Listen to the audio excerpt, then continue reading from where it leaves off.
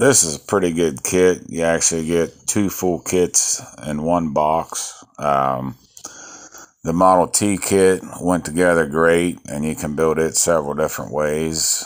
And the Chop T, I had a lot of fitment issues with it, but all in all, I think it turned out pretty good.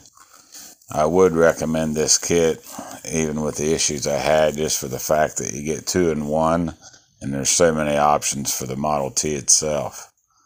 Thanks for watching. I hope you enjoy the video.